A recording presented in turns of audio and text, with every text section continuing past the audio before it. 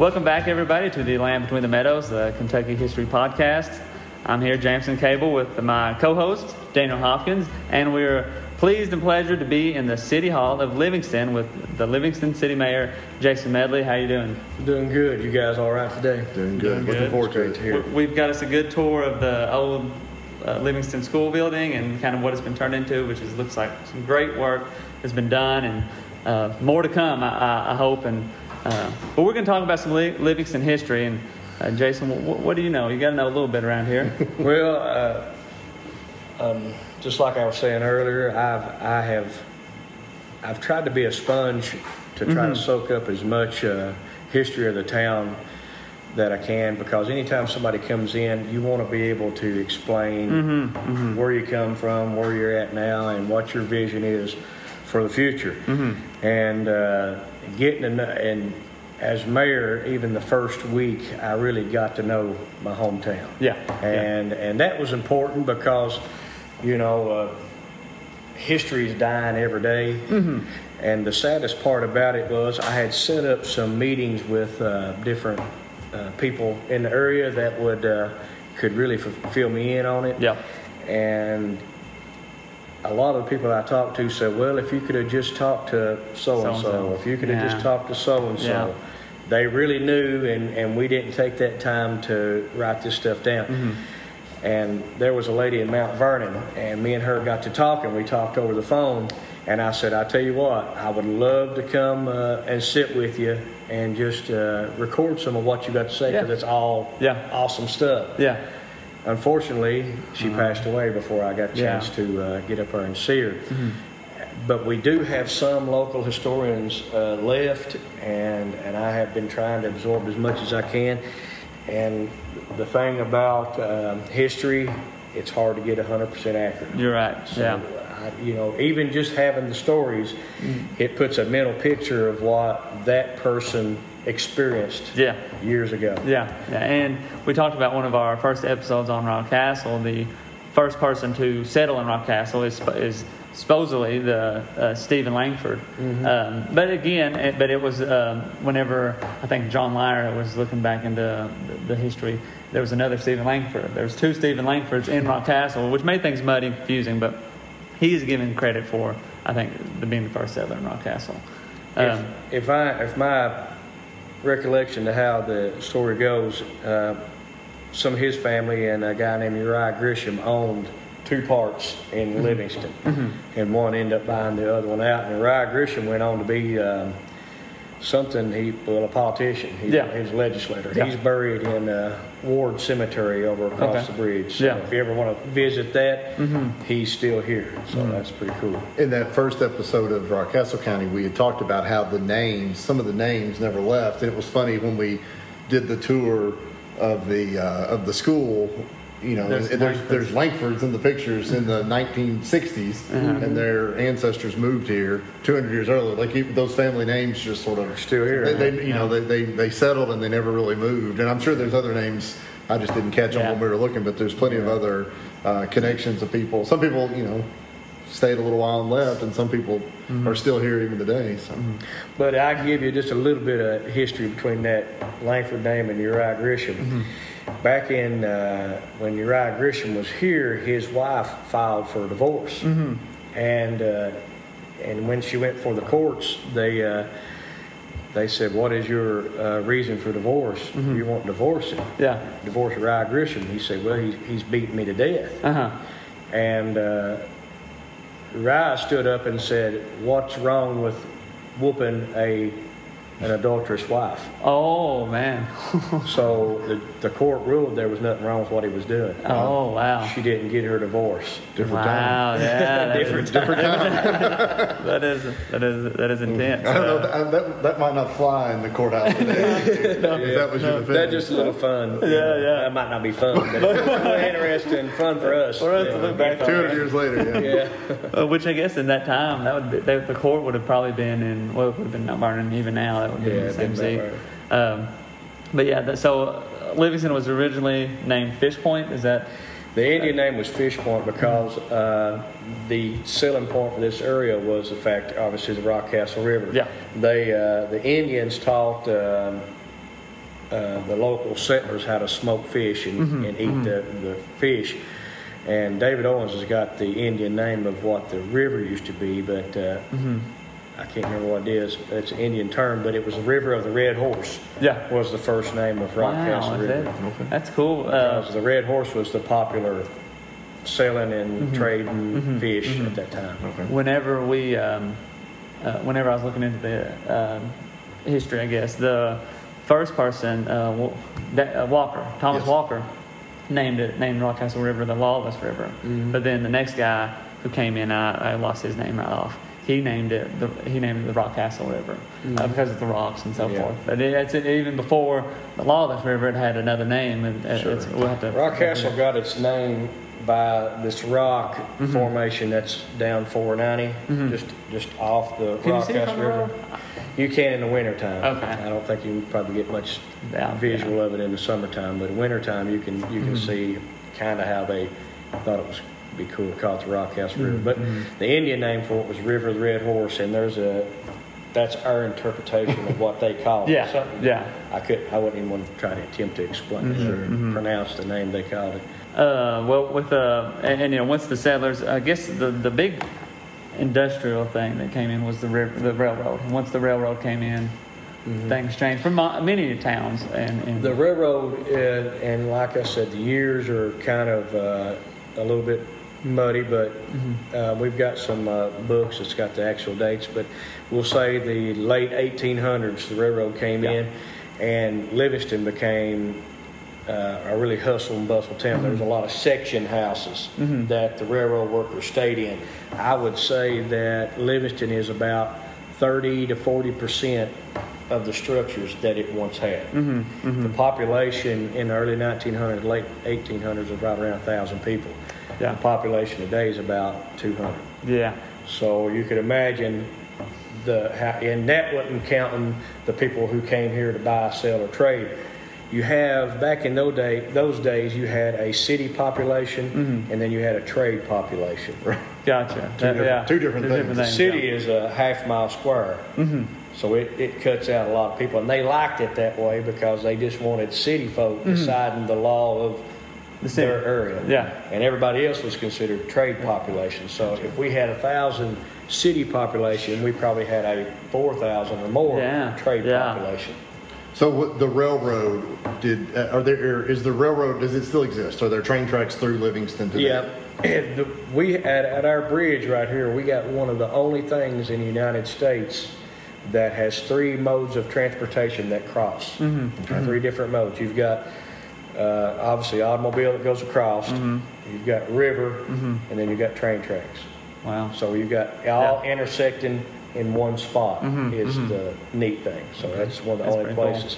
Cool. And we also we're one of the only places that has 3 different recognized trace that come through: the Daniel Boone trace, the Skaggs trace, and the Shell Toy trace. It all comes here. So you mentioned when we were taking the tour, which people listening who didn't take the tour, but you mentioned that there's a building that they do music in, and you called it the Depot Building. Was that the train depot, or is that just a name that sort of stuck later?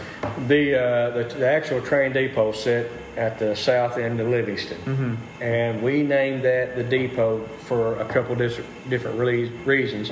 And one is to pay homage to what the city was, kind of how it got its claim to fame, and for religious reasons, because there's a lot of reference to trains and religion. So that's why we named it there, But that building was built in 1910. It was a Masonic lodge, and then they sold the bottom half. There was 2 deeds to it. They sold the bottom half, and probably its most popular. It's probably most popular facilitated as a grocery store and a dry goods store. Forster Mullins ran that for a long time. Now the name of Livingston, that's another. Is it that 100% sure? Because the thing I was James Livingston, who was a railroad worker. The story about the name of Livingston was there was another depot on the north end of town. There were one, and then this one on the south end became the most popular. The one on north end of town was a mobile depot. And so people would get off when the train worked, the train section guys and gangs would get off. They stayed at the James Livingston Inn. Well, Livingston hadn't been incorporated at that time. Yeah. So when they was receiving mail from their families, they didn't receive it as Fish Point, which was the first name. Yeah. They received it as the James Livingston Inn. Gotcha. You're sending your mail to the James Livingston Inn. So, make a long story short, they dropped James and they dropped Station, Livingston Station, and it just became Livingston. It was incorporated around the 1880s. Gotcha. So not really necessarily named after him, but named after his the hotel. The hotel. Yeah. So were there any did James stay? Are there Livingstons in Livingston, or There is no Livingstons in Livingston, and I had looked for that. I actually had looked for James Livingston to have something of him, but there is no Livingstons in Livingston. Wow. And I don't know really where he got off to. I think he sold his part to another entrepreneur. Yeah. And then they sold again to the Dickersons. Yeah. The Dickersons owned the property. They sold again to somebody else. That somebody else sold it to the RCIDA in Rockcastle County, and that is the existing site of the new Marathon and the Family Dollar Store. Yeah. Yeah. Now, whenever, I mean, when the railroad was just such a big entity that changed all the small towns, and really brought them to life. So you aware of some of the things that was available then that probably Casey, basically, back then the railroad was the main source of transportation. You took so if you want to do shopping, say you wanted to spend the day shopping, you would take the 6 a.m. to Louisville, and then take the 6 p.m. back to Livingston. Yeah. You could buy furniture, clothing, have it all, and you just ride back down to Livingston. What you couldn't buy here. This was the end of the line. The trains come down, and the south end of Livingston, they met a roundhouse. Yep. And they disconnected the locomotive. Yeah. They ran it over to the roundhouse. They turned it around. They shot it back up the other track. They come back and caught it in the front of the train. Went back that way. Yeah. That's how it worked. Yeah. Later on, they built a bridge that connected from Livingston on down to Corbin. The yard that you see in Corbin is the yard, for say, that was in Livingston. Oh, okay. You get what I'm saying? Yeah. Yeah. That was where the end of the line moved to. Gotcha. Of course, you see why that it didn't stay in Livingston. The geography of it was what hold. Yeah. They've got acres upon acres down there, and we just had probably 15. So it went down to a bigger area. They moved on down the line. Now, Mullen Station up here, what does that have to do with? Mullen Station was basically just a rock quarry. Okay. Rock quarry. It had nothing to do with the train, really. It just came through there. It came through there, and actually, if you want to go into Pine Hill, at one point in time, Pine Hill was battling with Livingston and Mount Vernon as one of the biggest hubs. So it was a pretty productive little area too. Whenever you look at the railroads, and they mine coal and everything. The whole that's thing. what that was. Because I've looked into, my wife's from Hazard, so a bit more eastern Kentucky. But how much coal was really mined in Rockcastle? I mean, I don't find as much as we're probably the foothills of the coal industry, but we had enough to where we can get coal severance and stuff like that. So they wasn't a lot, but there was some. Which of course you got Saltpeter Cave as well. You get saltpeter. How much? What was there? Was there a theater in? Webb Theater. Webb Theater. I'm going to give you an interesting story about that. Back in the old days, to have 1,000 people and a 4,000 persons trade population, you had 2 or 3 doctors. Well, there used to be a red house that sat over across the bridge that was Doc Amex's place. And the story goes that some of his relatives, maybe the ones that lived there before Doc Amex did, I'm very muddy with this recollection. I think it's just a neat story. When Pearl Harbor was bombed, the one that lived there, it wasn't Doc Amex, the other guy that lived there, I can't remember his name, but he found out that his son his ship sank at Pearl Harbor at Webb Theater watching the show. Oh, wow. Because the news flash came over. and he seen that his son had perished at Pearl Harbor because when they said, what was the ship? It's Arizona? Was Arizona the one that sunk? There were several, but Arizona was one, I think he was on the Arizona, and when he seen that it sank with no survivors, he knew his son. So he saw it on a newsreel at the theater. So where was the theater? Is the theater still there? The theater burnt in the late 70s, so early 80s. So it was built. There was a metal building put up in place of it, and now it's Rockcastle Outdoor Company. The guy sells rents the stand-up paddle boards. Yeah, it was right there. Okay. Yeah. Well, those. I mean, it's so crazy to think that there's a theater in Mount Vernon, Broadhead, Crab Orchard, and they're everywhere. That was their entertainment. Obviously, they didn't have cell phones, but Livingston had other ways of entertainment too. We had roller rink. That's kind of funny. Yeah. And a softball field. Of course, the theater. Different things like that. In Stanford, they had a roller rink above a grocery store. This one, crazy enough, was above it was the top floor of Livingston Motors. Yeah. Wow. So, and it was we had an international truck. International trucks showroom here in Livingston. Okay. Yeah. And the roller rink was above the showroom.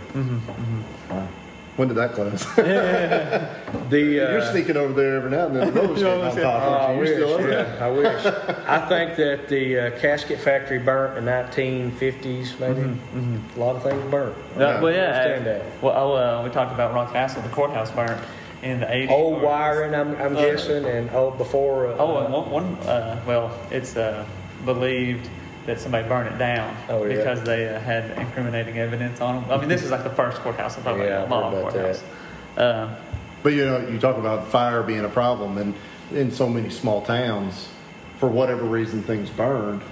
As the communities were already sort of dispersing, and they just didn't have the money to, and there wasn't. You could drive to wherever it was that you would have went to the theater. It didn't have to be right on the main street in town, and so there just wasn't as much of a demand to build those things back. Sometimes didn't have the money or the demand. Yeah. And it's a shame because there's a lot of really neat things that just went up in flames. Goes up in smoke. Yeah. I mean, like the Howard Theater in Crab Orchard. It's still there.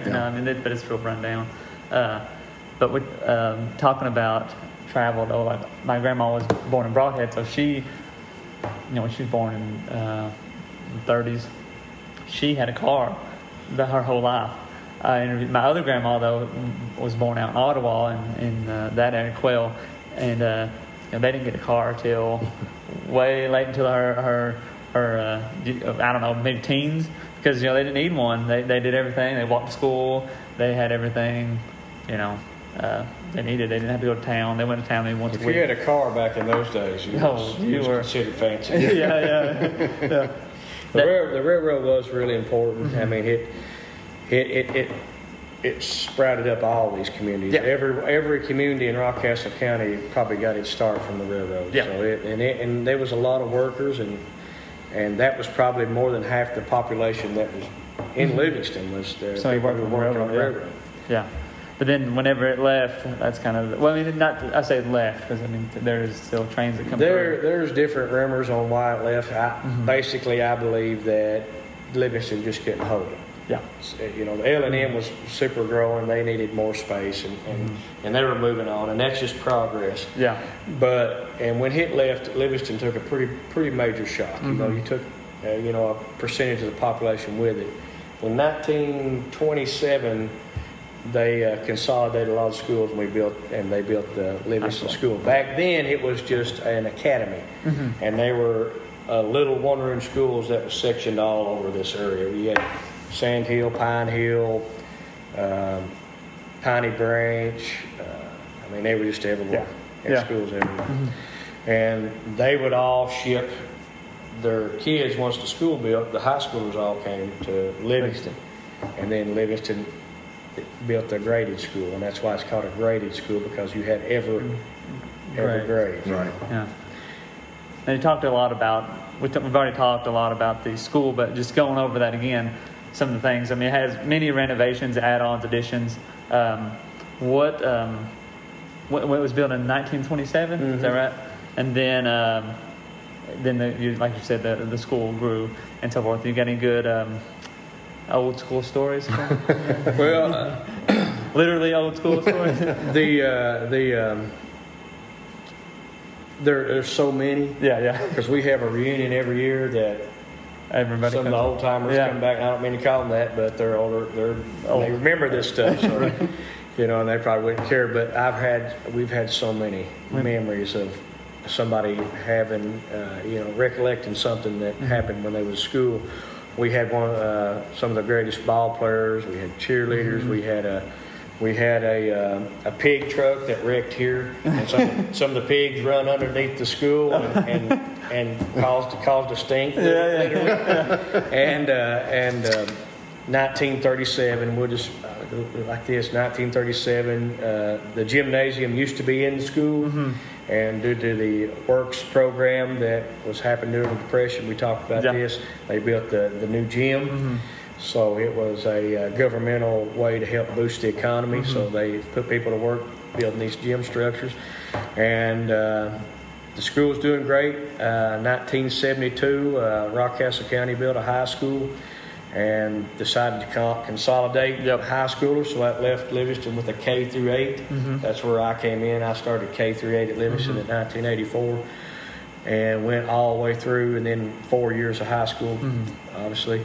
And then in 1994, rather than go to a K through 5, when they built the new middle school, they decided it wasn't feasible for Livingston to have a school here anymore. Yeah.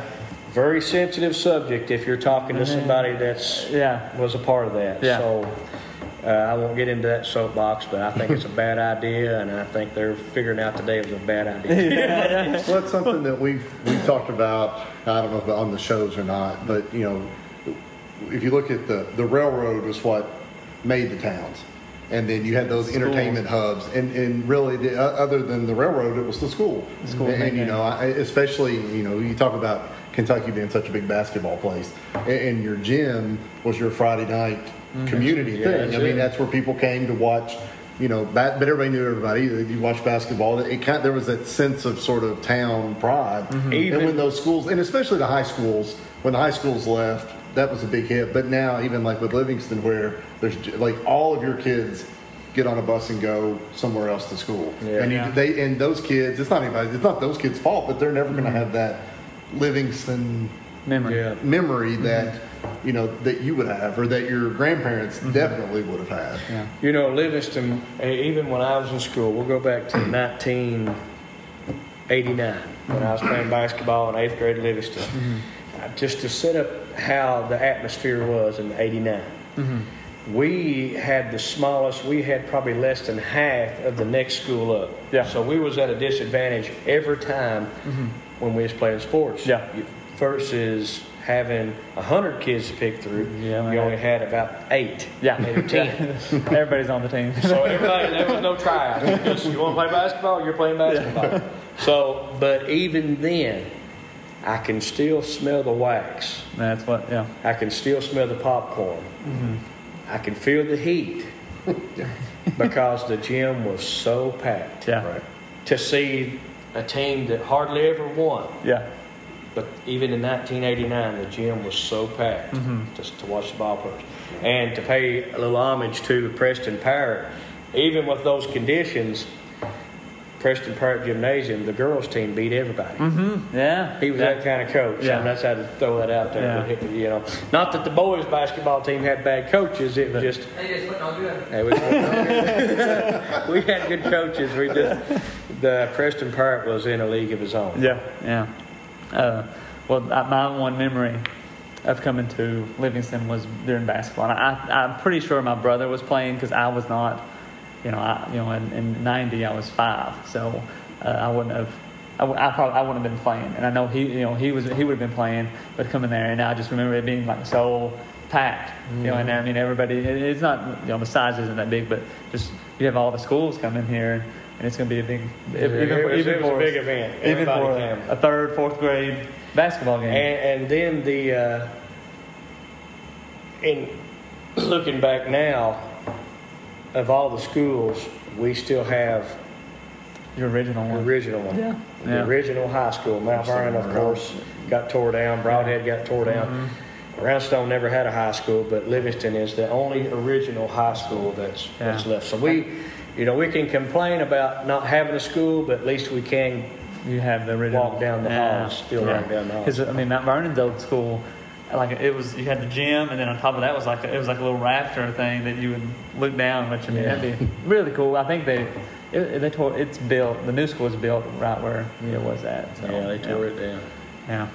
But the school, and I hate to refer it like this, but when I was campaigning for funding with the county, I said, hey, look, 3 strikes, we're out. Yeah. We lost the railroad, we lost the high school, and then we lost the grade school. Yeah. And I said, you all have, when I'm kind of taking my stand for Livingston, I said, you all have, we've ex-Livingston out. Yeah. And here's the problem. Here's a little bit of a political soapbox for you. I'm going to throw this in there. Go for it. Livingston is situated in the 5th district. The 5th district of this county. Yeah. By numbers, by miles, it's twice as big as any other district. Yeah. That magistrate has to cover twice the country. Livingston is a supply hub, to say, not a huge supply hub, but we need gas, we need this. The only way that we can really get the 5th district to grow population-wise, because these districts are set up by population. Yeah. So obviously there's more area per person in the 5th district than they are anywhere in the county. Yeah. Why not create a little bit better supply chain here in Livingston? That way the 5th district can populate. Because we're only sitting at about 17,000 plus in Rockcastle County. To put that in perspective, Madison County has 85,000. Laurel County has 60,000. Pulaski County has 65,000. Jackson County and Rockcastle are under 20,000. So if Livingston was more of a supply hub for the 5th district, we could populate here in the 5th district and not affect anywhere else in the county. But their people's not going to move here if there's no supplies. And the school would be a big... And the school would be a big plus because it would create jobs. And then it would help the local fuel stations, the local Family Dollar store, grocery store / stuff. That's why it's important to invest in this area. Well, and we'll go on that, of course, loads of more questions, but like, tell us about some of the stuff that has been going on since you've been mayor of the Trail Town, because that's a big thing. A lot of times, and I'll give credit to Livingston, you see places like Proudwater. I mean, in the early 1800s, all the way through the 1800s, was a huge place. But now, I mean, there's nothing there. There's nothing. Stanford, I would say, has done a real good job revamping their downtown. But like even like Mount Vernon, but just Livingston though, there's a lot more. I feel like as far as being from Rockcastle, there's a lot more reason to come to Livingston than there is to go to any of the other places. Well, we had to. When I first became mayor, I knew that we had some things that other people didn't have naturally. Obviously, Rockcastle River, the Daniel Boone National Forest, some Civil War history, and that whole time, that before I was ever mayor, I thought if we could try to capitalize on that stuff, then it wouldn't take a lot of money to get Livingston growing. So then this Trail Town idea came up through the state, and without a doubt, I thought that Livingston would be a good thing because we've got trails, we've got countryside, we've got the river, which is a natural trail. It's a natural access route. It was used a lot for meals and transporting goods back in those days. So why not use it for kayaking, canoeing, fishing, capitalize on that stuff? So we had to find a niche. These other communities that's struggling, they may not have found that niche, that draw, that niche. Well, Livingston, we found that niche, and so we started working with the state, got some signage and some other things to help draw people into Livingston. To us that live here, it's something we're used to. Yeah. But to somebody that lives in downtown Louisville or Cincinnati, they think we're living in the Garden of Eden. Yeah. You know what I'm saying? So they're just looking around all the hills. Oh, and some of the people that's moved in here, like Colonel Sanders back there, he thinks he's got the best view of America. Yeah. And I'm thinking, you're just in my backyard. Yeah. You know what I'm saying? Yeah. So we have to, the thing that the county has to do, and I think that they've struggled with in administrations that's been a part of it, is being open-minded. This ain't, one thing I had to reprogram myself as I was mayor and sitting in meeting rooms with other mayors across the county is, I'm the mayor of a city. I'm not just mayor of little old pitiful Livingston. Yeah. I am just as important because if I just had 10 bodies, if I just had one body in my town, I am just as important as any mayor across the state of Kentucky. Yeah. Yes, atmosphere and conditions down here are different. I have no staff. My only staff is a clerk and a water guy. Yeah. If you call and say you need something, I'm probably going to be the one to show up. That's tough. Yeah. That's tough. That's the hurdles that I had to cross one day, and this is kind of off the record. A guy had an accident. There was no law enforcement that could get to him. I called dispatch and say, this guy's had an accident. It's gruesome. Yeah. What do I do? Yeah. They say, well, you go sit with him till we can get there. Wow. I'm not, medical trained, and I don't want to be, but I sit there with him because that was part of my job responsibility at that time. So, getting back to the thing, tourism is the largest industry in the world. The bad thing about it in the state of Kentucky, it's the second largest. Yeah. It should be the largest comfortably. Yeah. But it's not. Tourism is not the largest industry in Kentucky. They have recognized that. They wanted to make some changes. The Trail Towns stuff started happening. Livingston, if Governor Beshear hadn't have been from Dawson's Creek, Livingston would have whooped everybody about being the first trail town. Was it the second though? It was the second trail town because they had a little bit of a political thing going. Knew a guy. But even they would tell you, prior to being a state, we whooped them pretty good. I'll say that on the record. We whooped them. And that reminds me, we went up against the city of Berea twice in raising money. The city of Berea's got as many people as the county as Rockcastle has. We're running both of them about 17,000. We've whooped Berea back to back on money raising. We got a lot of people that are inspired and are go-getters, and it'd be tough for other communities to battle with us because we've always been the underdog. And since grade school. I've walked out of that gym right down that alley many a night, my butt whooped. So, but there was a hunger. And above all, there was a passion. Yeah. And passion, this is the way it kind of plays.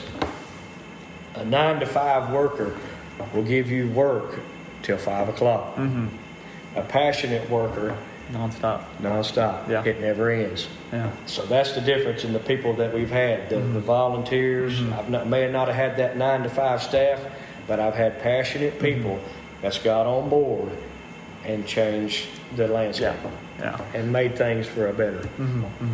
Now, real quickly, what are some of the things that if somebody wanted to come, because we got plenty of listeners around the state that listen and meet people around the country and even some around the world. What's some of the things they could do if they come to Livingston? If they come to Livingston, and the vision in the beginning, of course, we're a small town, and all of our finances and things like that for extra money to build with, we have to utilize grants and donations. But if you come to Livingston, the vision was that you could come to Livingston on a Friday, or whatever day you choose. We'll just say Friday. We tell you we can plan out your weekend. You could stay here. You don't have to leave. Then you could go back to work on Monday. And you've had an experience in Livingston. The problem is today is most kids, their biggest experience and biggest adventure is Fortnite or the TV or a movie screen. Here you get to experience a full atmosphere feeling. You could come to Livingston on a Friday. We could set your schedule. You could fish, you could kayak, you can horseback ride, you can what they call rock climb, you can trail hike, you can go do historical hiking, you can bike ride. Anything that has to do with the outdoors and activity, we've got. You can swim, you can canoe. You know, there's just that's what all you can. Bouldering is becoming a popular thing here. Bouldering. Bouldering is we have this new 40-acre park that we're under construction right now. We're renovating that we call Fish Point Park. Kind of nod to the name. Respect back to the old Livingston name. In Fish Point Park, it's a 40-acre trail hike that it's on the other end of town that has big boulders, huge boulders at your own risk. People has been coming down from colleges. They'll lay out a mat in case they slip, and they climb these boulders. And that How thick is this mat? It's pretty thick. Pretty thick. But that has become a new adventure. And we've been recognized in several bouldering blogs across the state. But like I said, fishing, hiking, canoeing, bike riding, swimming, that's all popular. One thing that one of our hiking trails has is one of the only two things in the United States. We have a spring that is probably bigger than this room, and it's probably unknown how deep. That bubbles up. It constantly boils. We call it the Boils Trail. We have a trail that goes down there that way you can see this natural phenomenon. What happens is Rockcastle County's got over 200 caves on this side of the county. So it's like a honeycomb. That's why you see a lot of sinkholes. The water comes down this stream called the Sinks. It's about 6 miles from here. And then it comes down and it just disappears into the earth. And when it disappears into the earth, it travels along underwater caverns and bubbles up down here. Wow. The main reason why the the railroad came to Livingston was that spring. It was clean, fresh water, kind of comes out of the climax area, and it sits there and bubbles up all the time and has never run dry. Wow, that's pretty cool. So we got a trail to that. So that's what you can do in Livingston. We have hiking trails out Hoosier Knob, about 3 miles from here on Wildcat Mountain, that gives you the historical reference to the battle that was on Camp Wildcat. So you can actually spend a weekend here. We have the gymnasium that's you can play ball in. You can have birthday parties, weddings. We've got the depot that we've used for weddings. One of our attractions here that's just south of town is Rockcastle River Trading Company. It's been sponsored by John Karloftis. Of course, that's his family. And they have a big nature walk down there. You go on down, we've got John Hamilton's Rockcastle Riverside camping area that you can pull in. He's got over 25 spots of camping. You can visit some of our local outfitters, Red Hill Horse Camp, Just Kicking It Ranch, canoes and kayaks, and our newest one that we're really happy with what he's doing is Rockcastle Outdoor Company that you can rent stand-up paddleboards. Well, there's plenty of doing it. It seems like more of the outdoors feel. It's an outdoors thing, What we hope to do down here is to establish a touristy niche, try to capitalize on some of those dollars. Because the most, and of course you're going to have some cases that may not fall this way, but most of the part, if somebody's coming here to take advantage of what you've got in your area, they're really good about taking care of it. They'll come in and spend their money, and then they'll go back home. And the most that the locals are affected is the fact that they have things that you don't normally have for a town this size. Because people is actually coming in, spending money into the local economy, and it's cycling through to this area. That's important. Right now, I think Rockcastle County has turned over the same dollar. You don't want to turn over the same dollar. Yeah. You want new money coming in. Yeah. Then your wheel of economics is getting bigger. Yeah. So that's what we want that wheel for Livingston to just keep getting bigger. Yeah. Because there's new money. More new money, the more new things. Yeah. So that's the more happier citizen. Bigger staff, and you might get a new employee. you get bigger staff, and all in all, and keeping it in our small town values and culture. That's the thing. Now, I do want to ask you, you said that WPA built the gym, right? And you said those were spread out all across the nation. How many are left, or do you have any idea? I would say built in 1937, I would have to get in there and really look, but most buildings that was pre-1950, they're getting to be a dying breed. Yeah. So, they... You still see some of them. I don't know really if there's very few of them that are still used for like high school basketball because most of the schools have consolidated or whatever. You still see some used in similar methods than yours, but you don't see too many of them. Yeah. We have something that as a city that a lot of people covet, and I was talking to the city manager of Mount Vernon, Josh Bray, and he said, I would give anything if we had a facility like this. To build this, it costs a lot of money. It costs a lot of money. We have that as a city that kids can come in and just have a good time. And a lot of city governments would love to have this. They could have their own events, and things like that. They don't have to worry about going through the school system or a church or another private entity. Yeah. So it's pretty good, pretty awesome. Well, you got anything else, Daniel? No. All right, I don't either. Once again, hey, thanks for taking the time on your day off, right? Yeah. To come talk to us about some Livingston history. We may have to meet up again because there's so much more to talk about. We just scratching the surface. Yeah. So again, if you want to reach out to us, you can find us out on Twitter or Facebook at KY History Pod. Email us thelandbetweenthemeadows@gmail.com. And you can check out everything we got there as far as that goes. If you want to find Jason, come to Livingston. Oh, yeah. My City of Livingston at windstream.net, or is it .net or .net? 606-453-2061. Call us anytime with anything that you might have questions about. And if you hear this podcast and I've said something that wasn't accurate, just let me know. I'd like to be updated. Yeah. So thanks again for listening, and we'll see you next time.